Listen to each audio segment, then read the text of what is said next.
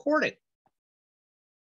So we left off yesterday discussing some of the civil rights movement going into the 1960s, how that really picked up steam through the 1950s into the 1960s. The space race, we discussed some as well, kind of flew through that as far as the progress that was made through the 60s, particularly in the United States with the space program, and how that led to landing on the moon and putting a man on the moon before the end of the 60s. Was don't worry about it. That was done under the, well, it was pushed by Kennedy, I should put it that way. He had made a speech about going to the moon before the end of the decade, which really put some pressure on NASA, who had just started sending people into space.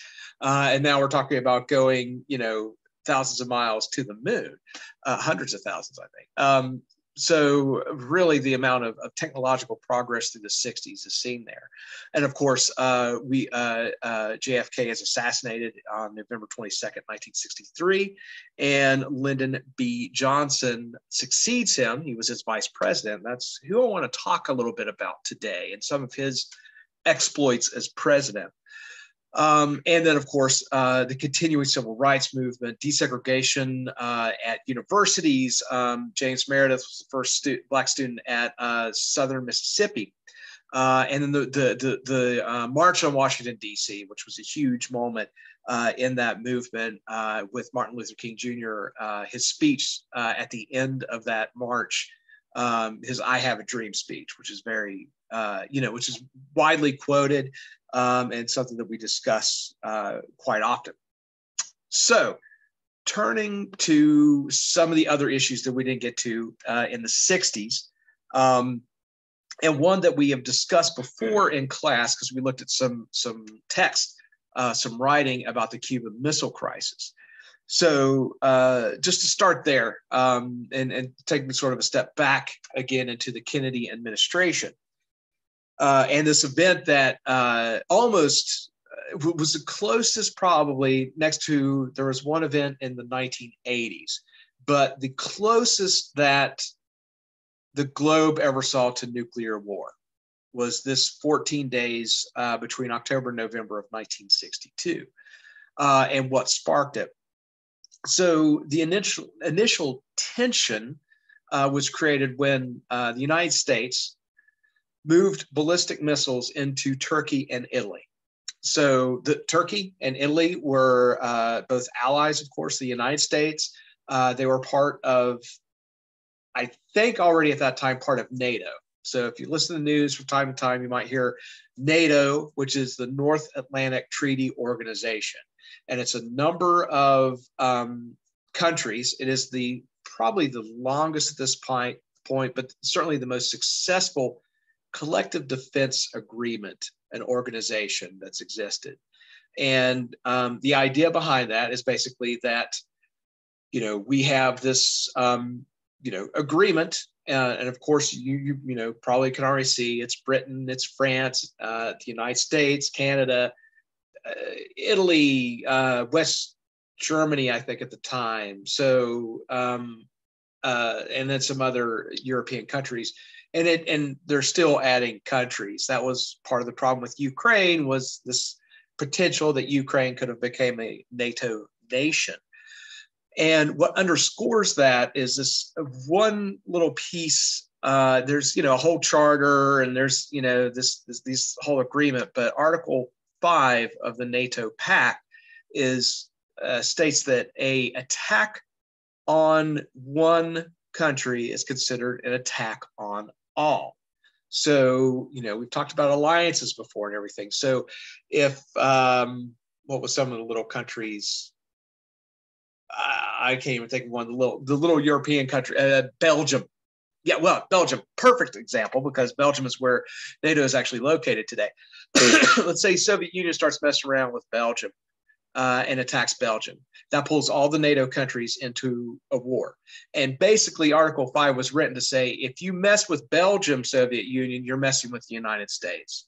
Because when it said an attack against one is an attack against all. It was basically saying it's an attack against the United States to the Soviet Union.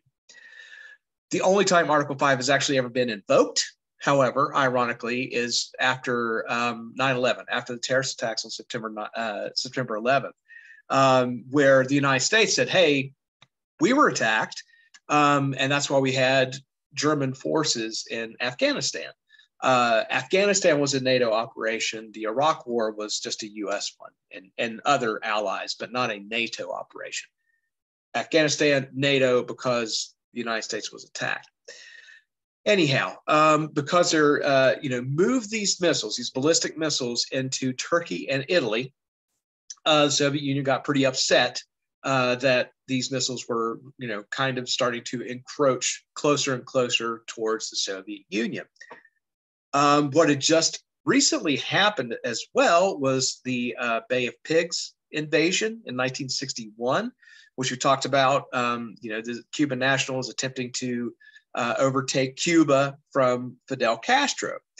So after that Bay of Pigs invasion, the failed invasion, a really disastrous attempt, Castro decides to offer the Soviet Union to bring ballistic missiles to Cuba to prevent further encroachment by the United States on Cuban territory, to prevent another invasion.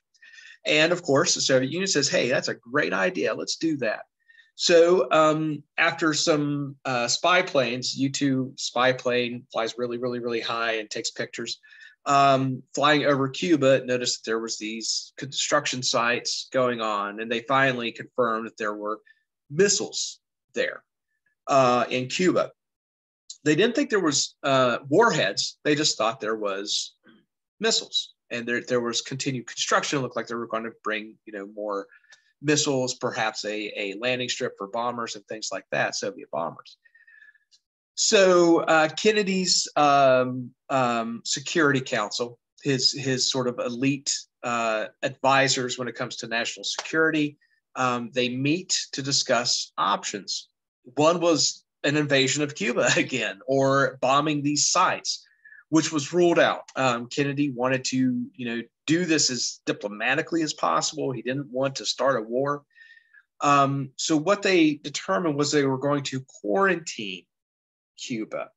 And that word is very, very important because they couldn't say blockade.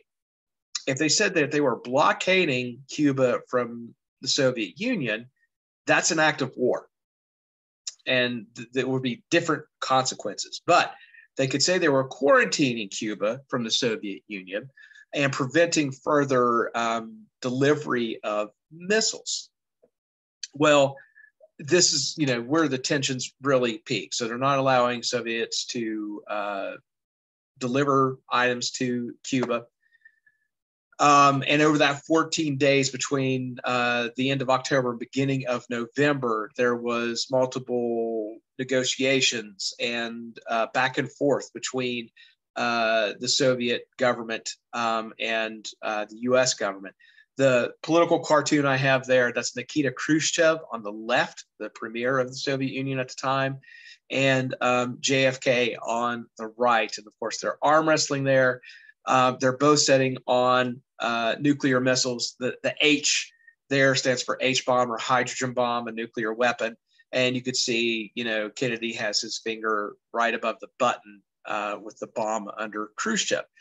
So there were mixed messages that caused some issues as well as far as what was going to happen. But, there was one message that came from the Soviet Union, and then there was another one with sort of different message and information. So it was very, very, very tense. What winds up happening, though, is some agreements between the two nations. The Soviet Union agrees to withdraw the missiles from Cuba if the United States made a promise that they would no longer attempt to invade Cuba, a public declaration that they would no longer attempt to invade Cuba, which they did. Secretly, I guess just to save face with, the U.S. could look better somehow. Secretly, the United States removes the missiles from Turkey and Italy later. But that ends, one of the tensest moments between the Soviet Union and the United States during the Cold War. Now, another international crisis becomes an international crisis for the United States and other parts of the world is the Vietnam War. And dating it is very difficult. Historians will typically say maybe 1954 or 1955. Definitely ends in 1975. That is definitely where it concludes. But actually understanding where and when it starts is a little rough because of who's involved. So I mentioned this earlier, right? Coming out of World War II, there's a power vacuum that's created in Asia because of the withdrawal of Japan, the surrender of Japanese forces, that had something to do with the Korean War. And a lot of these places have been prior European colonies. So, you had colonial rule before that was replaced by imperial rule by Japan. Again, just different people subjecting other people to, their laws. But all of a sudden you have this kind of power vacuum. Now in French Indochina, which is what this area was called, which is Vietnam, North and South, parts of Cambodia and Laos, there's an attempt by France to reestablish their colonies. This is a real dilemma for the United States. Not only is France trying to reestablish its colonies in this part of the world, in Southeast Asia, Britain is also trying to do the same thing in Malaysia and some other places, Burma. And it puts the United States in a real bind. The United States had championed this principle of self-rule and autonomy, coming from our own history of gaining independence from a colonial empire. And you mentioned, like in Woodrow Wilson's 14 points, there's that same idea that, people should be able to rule themselves and govern themselves. So we have this ideology and this principle that is driving us. And we don't really want to see France. France was not a great colonizer to start with. They had lots of problems. We really don't want to see them back there. On the other hand, the problem is we also want a strong Europe. We want a strong Great Britain and a strong France to help us thwart communism. We don't want them falling to communism. We want strong allies in Europe.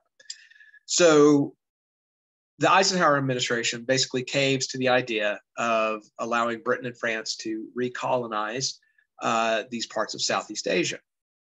And they offer military assistance and other types of supplies to squelch this rebellion that's basically occurring.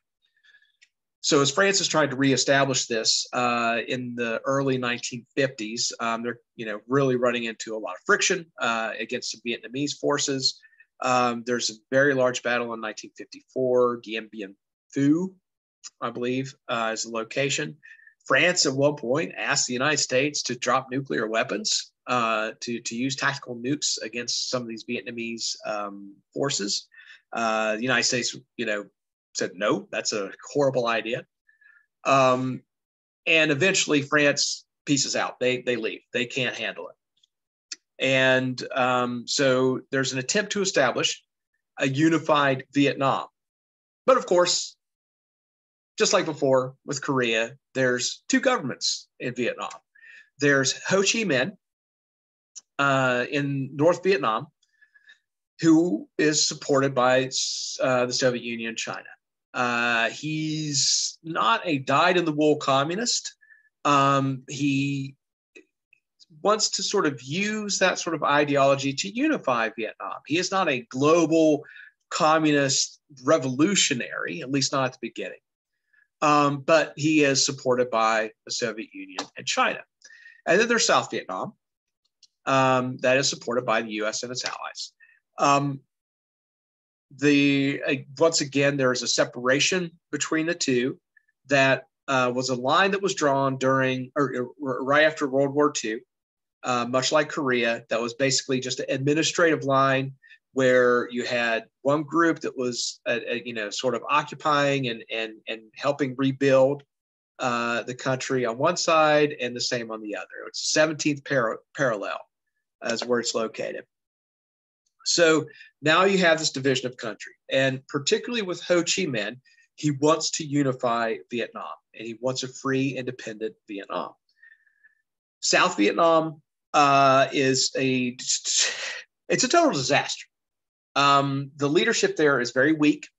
There's multiple turnovers in South Vietnamese leadership over the course of the Vietnam War. There's assassinations. Early on, there's coups. There's just all this going on. So there's never a very strong sense of leadership coming from South, which is going to be part of the problem in the long run. But anyhow, they're pro-United States, they're pro-democracy, they're pro-capitalism. So the United States throws in with them. And there's a slow escalation in the early 1960s. Kennedy is still more worried about Europe, but they're keeping an eye on what's happening in Southeast Asia. They're more worried about Laos early on in the 1960s than they are about Vietnam falling to communism. They think the war is going to happen in Laos, not in Vietnam. But there is a slow, I don't want to say a buildup of forces, but there is a increasing amount of support, economic support, and military support for South Vietnam, in the form of aid, military aid, economic aid, and advisors. So there are military personnel in Vietnam at this time in the early 60s, but they are training. They serve as advisors. They're just there as counsel and things like that.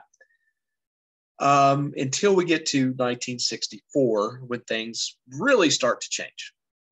So August 1964, I think it was August 2nd, 1964, there's an incident in the Tonkin Gulf, right off the coast of Vietnam. I can't remember the name of the USS Maddox was attacked by 3 North Vietnamese ships, torpedo ships. There was, fire return. I believe there was actually a few North Vietnamese soldiers killed. Some damage to, some of the U.S. ship. It was there in the Gulf as it was a signal ship. It was an intelligence ship, so it was listening to radio traffic from the island, picking up stuff like that to gather intelligence. And it had fired warning shots when these boats started approaching, and then the North Vietnamese started returning fire. 2 days later, on August 4th, there's a perceived attack on the USS Turner Joy, another, signal intelligence ship. There was sonar and radar registers that was and radio traffic indicating that there was an attack imminent. This Navy ship started firing off in the direction of the sonar registers and everything. But the two combined incidents resulted in a resolution by Congress. And I'll just point out, years later, Robert McNamara, who was the Secretary of Defense at this time, asked General Giap, who was one of the main military leaders of North Vietnam, about what happened on August 4th. And General Giap said, nothing. You guys were firing at absolutely nothing. So kind of like what we talked about in the late 1800s with the Spanish-American War, this perceived attack on a U.S. ship that pulled them into the Spanish-American War. This perceived attack on the USS Turner Joy wound up pulling us and getting us mired in the Vietnam War.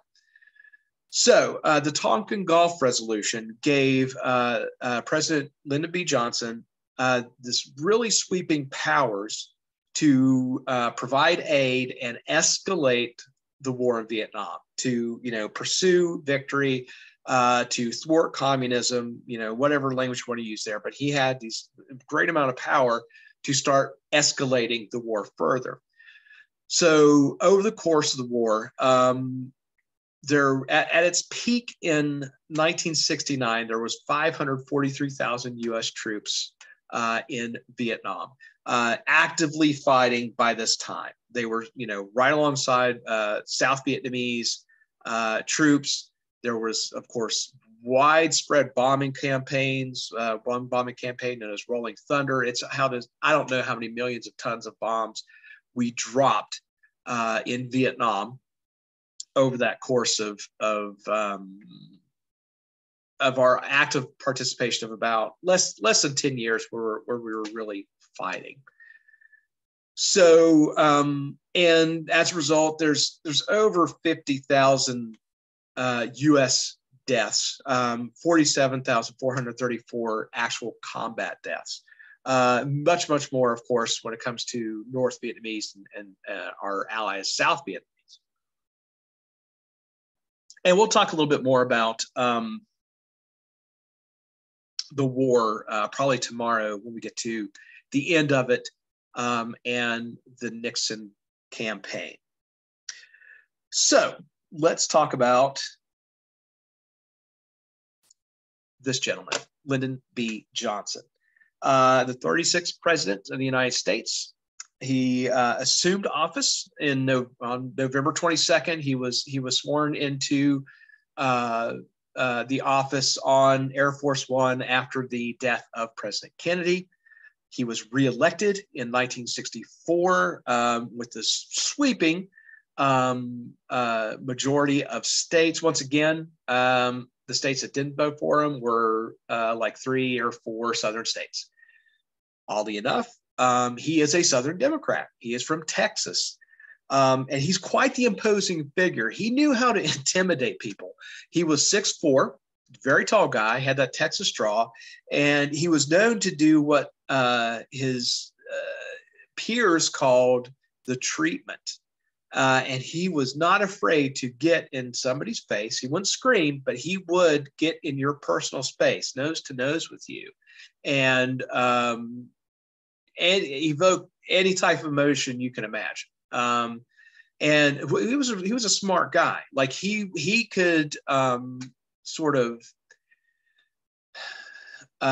foretell what the argument or counter argument is going to be from whoever he's giving the treatment to, and knock them down before they could even speak. And people that witnessed this said, sometimes it'd go on for 4 hours where he would just hold court. There's also some other kind of awkward things that he would do, but we'll leave that for maybe later, or somebody else can tell you about that. But he,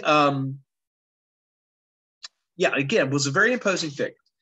And the war in Vietnam had really distracted him because he wanted to focus on domestic issues, sort of like Eisenhower in a sense, but was really committed to improving things in the United States. He started his political career during the Great Depression. So he, I think at first was part of a staff of one of the congressmen from Texas before he's elected in, I think, 1937 to the House of Representatives. So he's witnessing the New Deal. He's witnessing FDR's attempts to, lift the nation out of the Great Depression. The difference in his time, though, is that economically, the United States is going pretty good. And this is why he wants to see more improvement, because for so many, it seems to be going well, but there's a lot also that are struggling still. So he has some sweeping legislation that the U.S. hasn't seen since the Great Depression, since FDR's New Deal, that's kind of encompassed under what's called the Great Society. And there's lots of legislation. I've just kind of picked out some of the more well-known examples to discuss here. His overall goal, however, was to eliminate poverty and eliminate racial injustice. So, the civil rights movement is still really hot. There's, more violence that's happening. There's the Watts riots in Los Angeles. There's still a lot of things going on.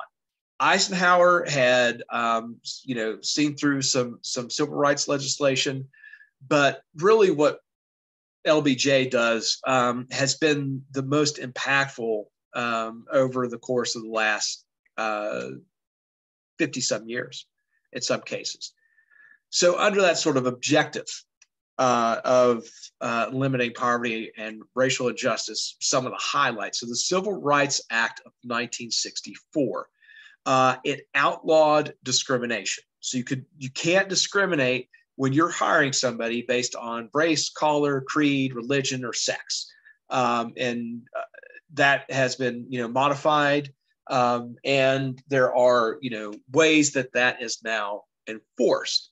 That did not exist before the Civil Rights Act, right? We're still dealing with segregation, trying to desegregate the South. But now we're looking at the employment practices of private businesses, and we're going to prevent that. So that's outlawed. Prohibited, of course, you may notice that we've been dealing with this for a while, and there's been Supreme Court rulings, and there's this legislation, that legislation, in an attempt to continue to seek racial justice, right, to eliminate racial injustice. But here we're prohibiting unequal voter application and registration. We can still see that as an issue today, right? But that was something that we've discussed going back to the 1800s with the poll tax and things like that. There's nothing so heavy-handed in 1960s, but there are ways that to undermine the registration of minority voters. It's something that we still encounter today in certain ways, either through gerrymandering districts, which I'll talk about when we get more into our civics part, talking about Congress and how we elect officials, and just making it difficult to register, requiring ID. And now I don't see a problem with asking somebody for a form of ID when you go to the polls. The problem, though, is that people don't have access to getting IDs. You move, the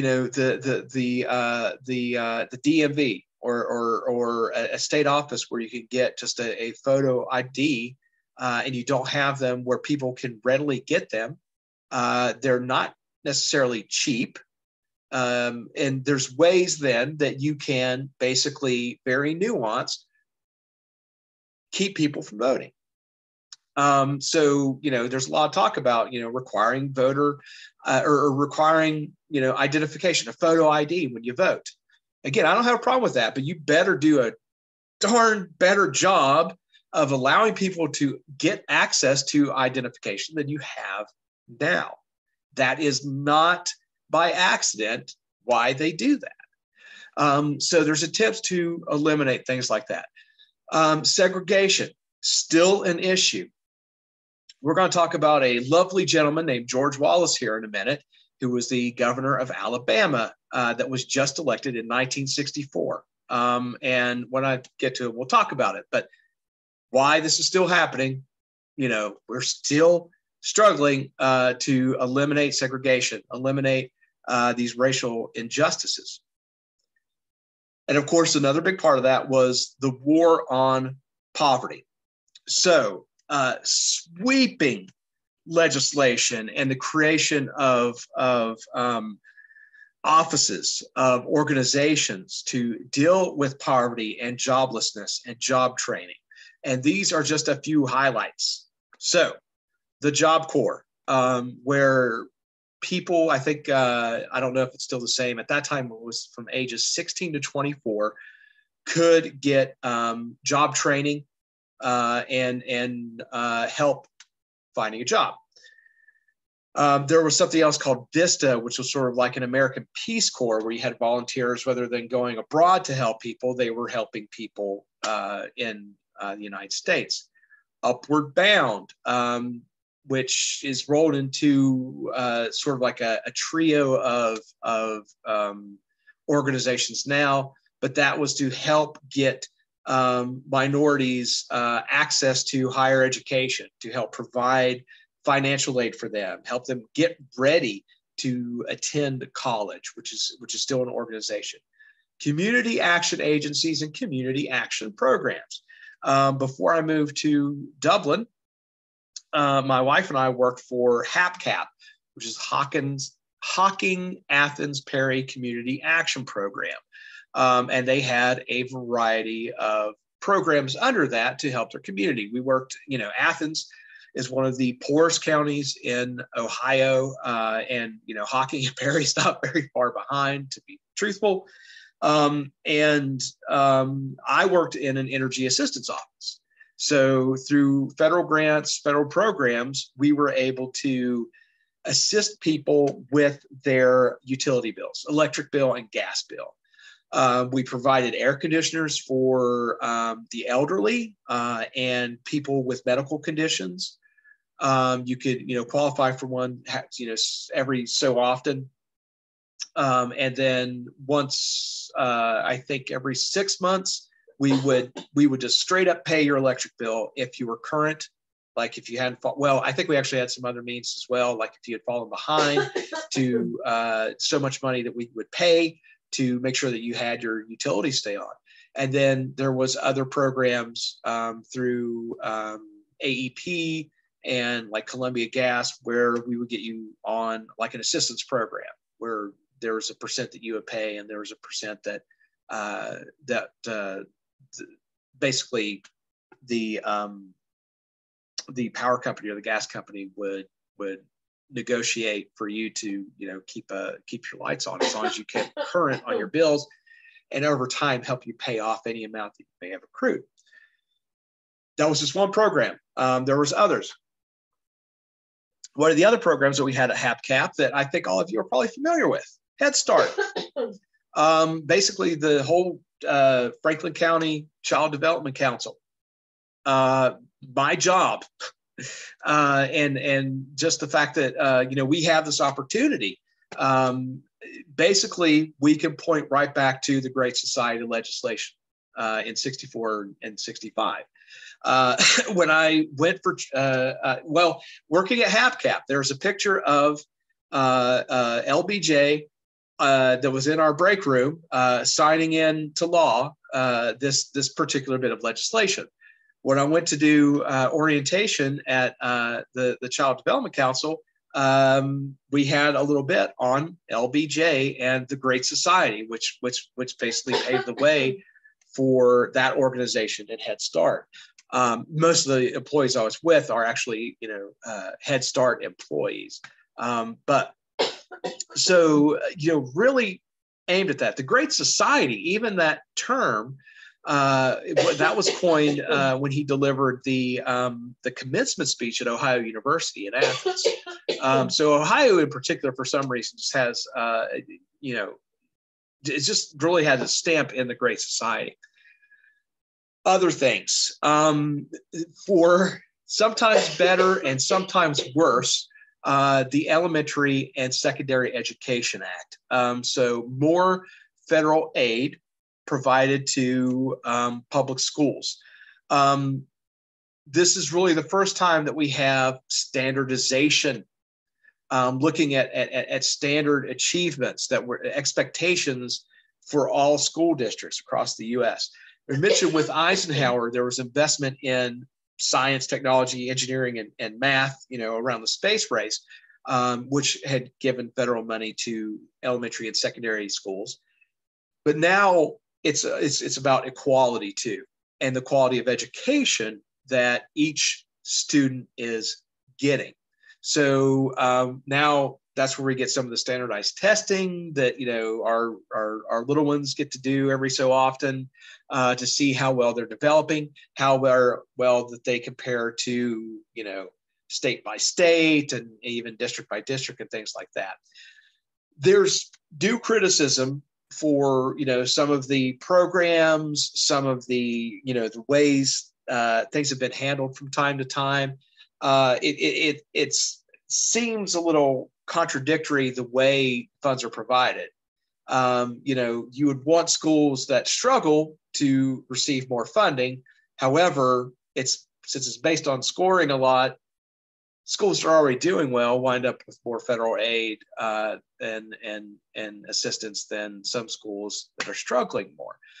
And there's other things, today's world, it's, there's always an agenda. So apparently we're, all the public school students are following some type of agenda, whatever it may be. But in some cases there is, some legitimate criticism as far as, all these standards and things that, metrics and measurements sometimes can mask some of the issues, and quantitative information doesn't always answer all the questions. And then finally, healthcare was also a large issue for the Great Society as well. So we get Medicare and Medicaid out of the Great Society, which was originally part of Social Security, but it's actually moved under its own office now, or under a different office than Social Security. So even with sort of an international crisis with Vietnam, even though he wanted to focus more on domestic issues, he did achieve quite a bit. But particularly when it comes to Vietnam, opinions are changing about LBJ. The war early on, 64, 65, 66, overwhelming majority of Americans are in support of the war. I think in 1965, at some point, the number one song in the country was by Staff Sergeant Barry Sadler, The Ballad of the Green Berets, which, comes directly out of Vietnam. So, we often see this idea of the anti-war movement, but it doesn't come until a little bit later. When the war starts, most Americans are like, okay, let's go do this. We're with you. We're behind you. By 1967, we're starting to see, well, okay, this is starting to drag on and we're not seeing a lot of success. So it was more about, we need to do something different rather than I don't support the war anymore. But they were starting to see some chinks in the armor, so to speak. And then we get to what's known as the Tet Offensive, which went on from January of 68 to September of 1968. The Tet Offensive was this coordinated attack of the North Vietnamese army and the Viet Cong. The Viet Cong were basically largely South Vietnamese citizens that were basically a paramilitary with support from North Vietnam. But there's this coordinated attack across South Vietnam that hits 100 South Vietnamese cities. So it's a widespread, massive, basically invasion of South Vietnam by North Vietnam and mostly Viet Cong, but there are the North Vietnamese army that is involved as well.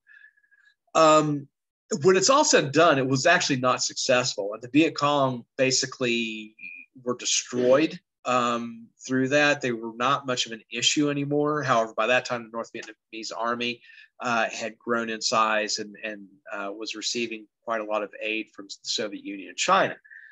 But this, again, was a huge sort of issue for, public opinion. This, what's going on in South Vietnam? How is this happening? There was other scandals. The My Lai massacre and I won't get into much detail about that, was basically a mass murder of South Vietnamese villagers by the U.S. Army that were or were not mistaken as a North Vietnamese village.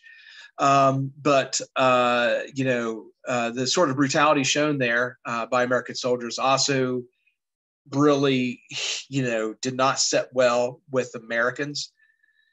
And another issue was with CBS anchor. Was he a CBS? I think he was a CBS. Walter Cronkite, who was the evening news anchor, and offered basically an editorial one night that was talking about this quagmire, the stalemate of the war. He was considered America's most trusted newsman. Everybody liked Walter Cronkite. And after he had sort of dressed down the war effort, LBJ even said, well, if we've lost Cronkite, we've lost the war. So the opinion is changing by the late 60s, which is really where we start seeing the anti-war movement. And it's not exclusive to, but college campuses are a ripe environment for this type of activity. Whatever the ideology is, when you have a group of young, passionate, ideological people to sort of touch off a movement, they're going to run with it. And the anti-war movement really grabs young people. So there's a lot of protests, there's sit-ins, all this stuff is happening near and around college campuses. It kind of dovetails with the civil rights movement. There's a civil rights aspect to it as well. So those two sort of mesh from time to time and are somewhat aligned. Things are starting to sort of fall apart for LBJ. And a lot of it has to do with the disfavor now that's creeping in around the Vietnam War.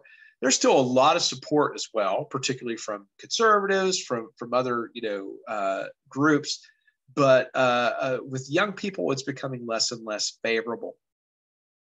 And then we're heading towards the 1968 presidential election. Now, again, LBJ had won almost, I think he won 45 states at least during his election in 1964 after taking office from Kennedy. And I've said a couple times here, he qualified to run again. He served less than 24 months of JFK's term, so he qualified to run again. But there's some splits in the Democratic Party. There's some real issues there. And usually when you have a sitting president, the party and members of his party will not challenge his reelection, right? Nobody, when Obama ran again, there wasn't a Democrat, Hillary Clinton didn't stand up and say, hey, yeah, no, I'm going to run against you. Usually everybody throws in their lot behind that president. Not always. There's always some goofball challenger, knucklehead. They're always trying to pull something. But the party as a whole will tend to throw its support behind that person. Now, behind the scenes, there might be some suggestions and things like that, but particularly publicly, they are going to throw their support behind that. Not so much in 1968. There were some concerns, and there was some early polling and some primaries where LBJ didn't do so well. He still won, but not by the margins that they'd expected. And some of the people that he had issue with was Eugene McCarthy. So the names I have down the side here, Hubert Humphrey was LBJ's vice president. Okay, we'll come back to him.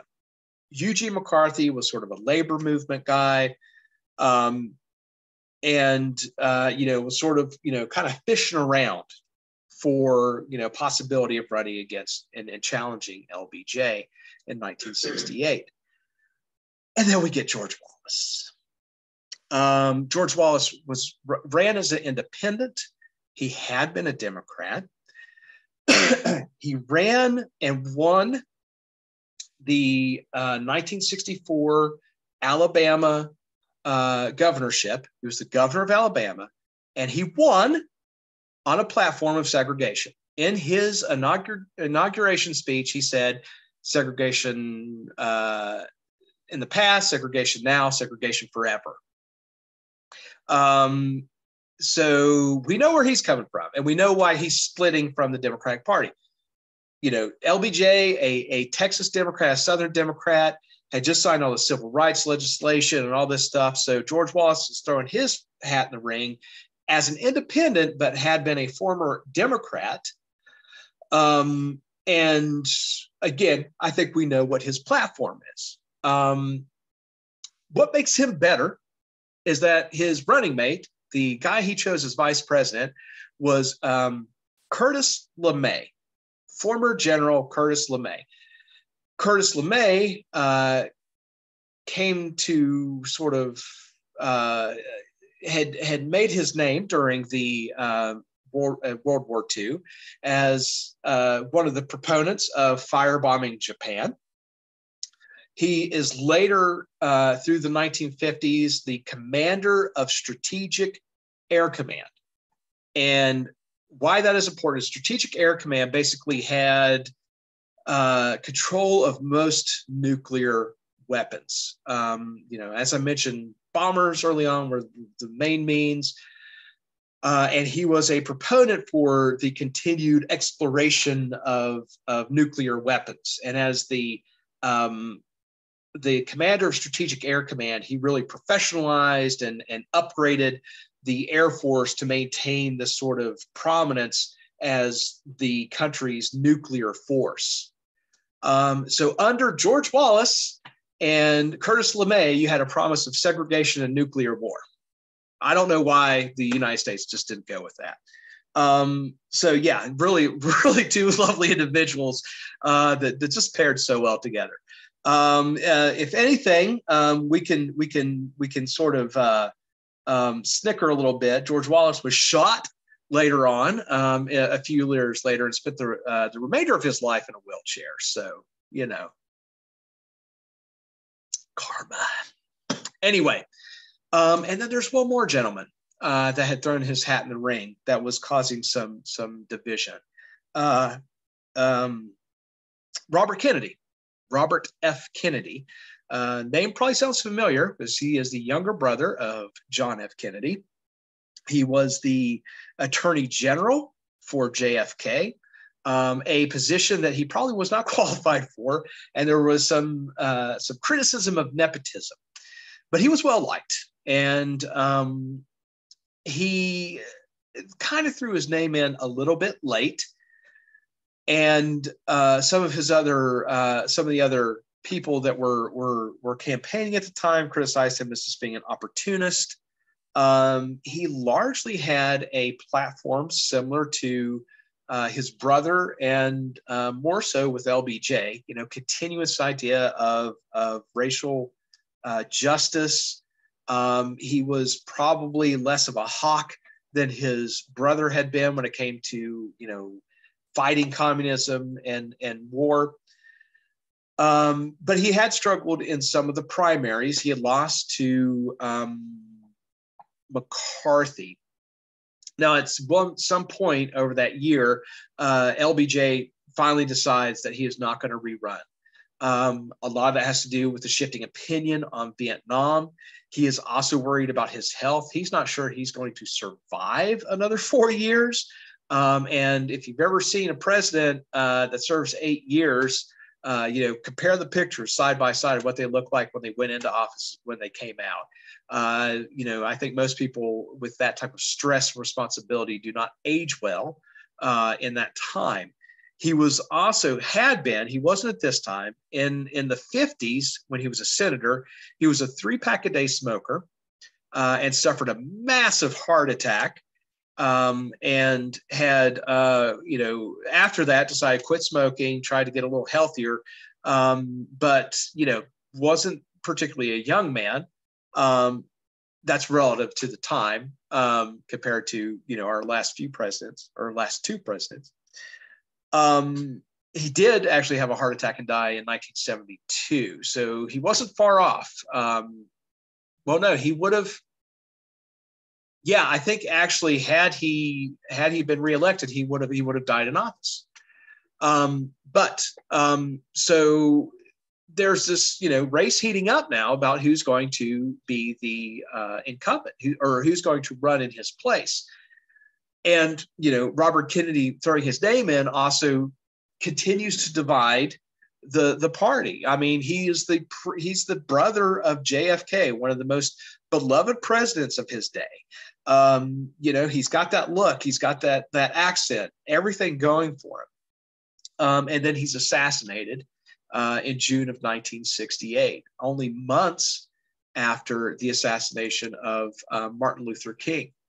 So 1968 in particular was a bad year, just as far as the morale of the country. The mired in the war, the loss of a civil rights leader earlier, and then the loss again of a Kennedy, this which just becomes more and more of a tragic story. If you ever look at anything about the Kennedy family, the death that sort of surrounded them constantly, and particularly with some of them dying very young and before their time. He's assassinated by Sirhan Sirhan, who was a Palestinian national. So that continues to sort of creates chaos within the Democratic Party. And eventually, however, and not real surprising, Hubert Humphrey gets the nomination as, being the vice president. Once again, usually a pretty good bet for a presidential run if you have been vice president. It's almost expected if you have been the vice president for 2 terms and that president can't run anymore. I mean, there's been several. Al Gore, of course, would have been the most recent. George H.W. Bush before that. Richard Nixon was vice president under Eisenhower, who is going to win the 1968 election.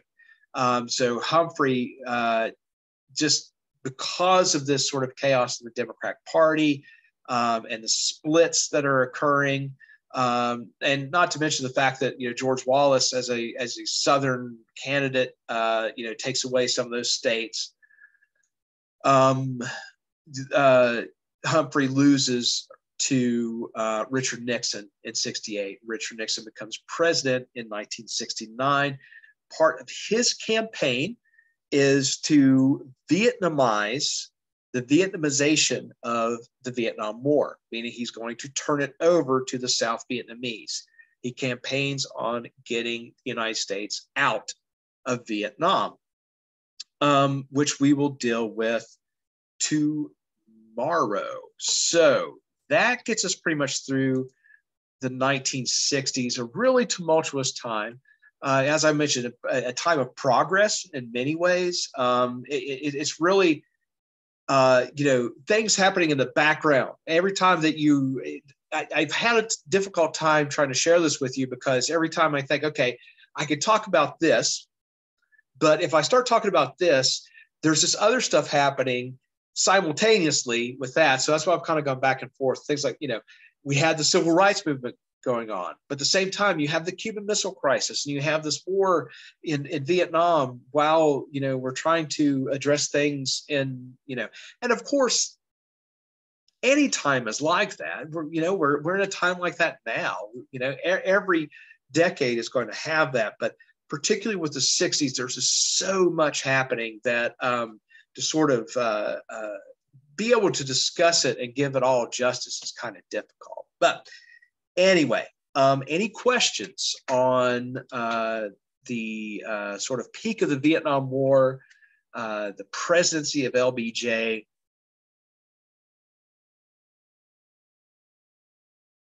Nope. Okay. All right. So let's take us about, we'll go to 1:25 for a break, and we'll come back for language arts. And today we're going to be comparing literary works. So I'll see you guys at 1:25. All right. Thank you. Bye-bye.